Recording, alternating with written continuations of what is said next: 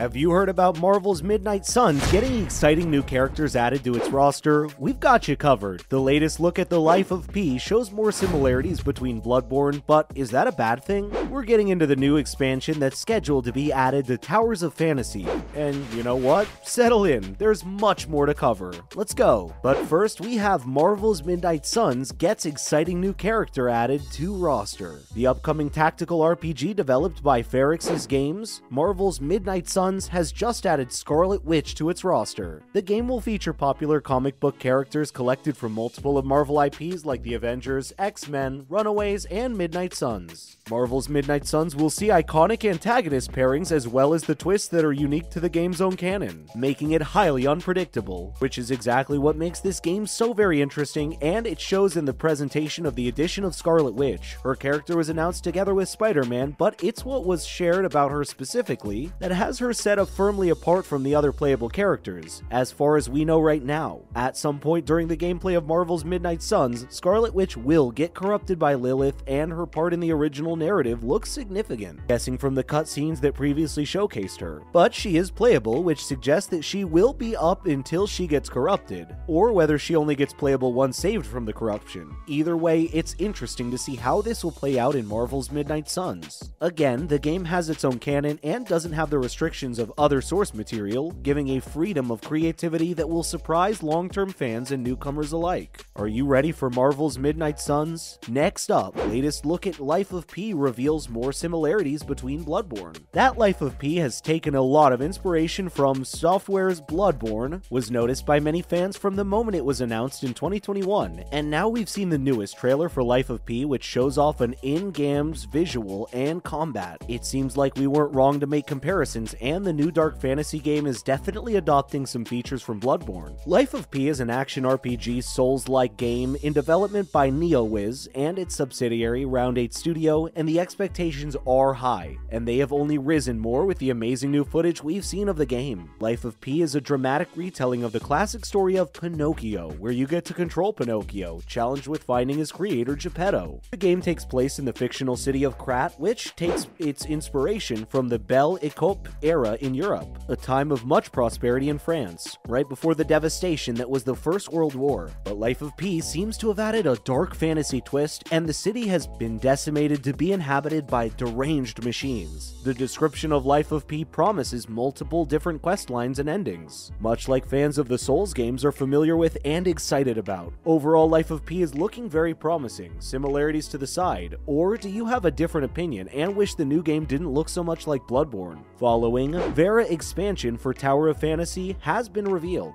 Hada Studios has announced that Tower of Fantasies is getting a new update that will take players to the cyberpunk-themed city of Meroria. Tower of Fantasy is a pretty new MMORPG that uses gacha mechanics like Genshin Impact, but Tower of Fantasy stands out because it offers some unique differences, which have earned the newcomer over 10 million downloads since its release, only a month earlier. That's a very promising number, especially for a new game. Tower of Fantasy takes place on Ada, another planet hundreds of light years in the future where humanity found its escape from the crumbling environments of Earth. Ada gives players a large, open world to explore and settle down in. It was announced as Gamescom that the map of Tower of Fantasy would be expanded with an expansion later this year, and the new trailer has given everyone a little peek and what can be expected from said expansion. A whole lot, it seems. New environments, mounts, weapons, monsters, and much more. The update will take place in the fall and will be accompanied by a new playable character, Frigg, as well. And don't worry, the update will be available for free to all players. Wait up, we've got more to come. Supermassive Games has actually revealed the release date of the Dark Pictures anthology, The Devil in Me. There's an impressive new gameplay trailer for the first Descendant, and the price of the Hogwarts Legacy Collector's Edition has been revealed. Want to find out more? Make sure to stick around until the end of the video to get all up to speed. First up, the release date for the Dark Pictures The Devil in Me has been released. Supermassive Supermassive Games have given fans a release date for the Dark Pictures anthology, The Devil in Me, alongside a brand new trailer to show off some of the new features that will be included in the new game, which is scheduled to be released on October 18th, 2022. Supermassive Games is known for some of the most legendary immersive choice-based horror games like Until Dawn, which was the studio's breakout game. Fans can expect that the trusted formula of Supermassive Games will be present in the Dark Pictures anthology, The Devil in Me, as well, but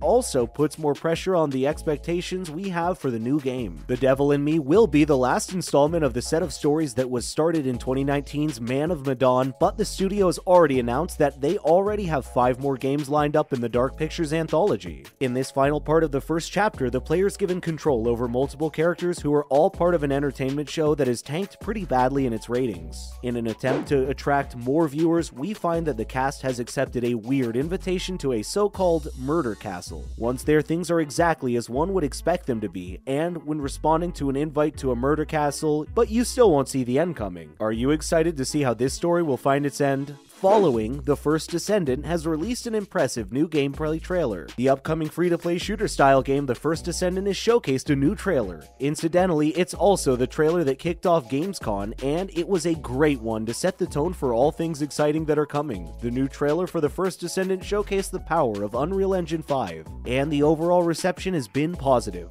The teaser trailer for the new game, which is being developed by Nexon, was shown ahead of Gamescom, and there was noted how the game was possibly inspired by Destiny and Anthem. Once the second look was given, this notion was solidified by the presented gameplay, which appears to have similarity to those games, but with a surprising twist that seems to put more focus on cooperative play. The Unreal Engine 5 also delivered impressive graphics in The First Descendant, to the point that it even seemed to represent a final product. With an open beta maybe even already on the horizon, the only worry left really are the microtransactions, which could throw a wrench in the future of free-to-play live service games, but even those seem to have mostly quelled with the exciting new trailer. Have you seen it? And now, Hogwarts Legacy Collector's Edition price unveiled. The Hogwarts Legacy Collector's Edition has been revealed, and responses are not in favor for the whole package that has been presented. It all started with Australian retailer EB Games leaking the contents of the Hogwarts Legacy Collector's Edition. In response, Avalanche has confirmed the contents with a Twitter post and an unboxing video of its contents. So what's going to be in this Collector's Edition? Well, everything. You'll get everything included in the game's Hogwarts Legacy Deluxe Edition content, which also offers an exclusive Thestral mount, some magic robes, and 72 hours of early access to the game. But in the Collector's Edition, you'll also get a steelbook, which console players receiving a physical disc and PC players a digital code, and an impressive wand that sits on top of a magical tome. The whole shebang will be shipped in a Collector's Edition box, which will be emblazoned with the game's logo. And how much would you have to put down to get one of them shipped to your house? Chandler Wood has now confirmed that the Collector's Edition will be $300. And if you're not impressed with it, don't worry, we're not either. Most comments under the video will agree that the price is rather cheap.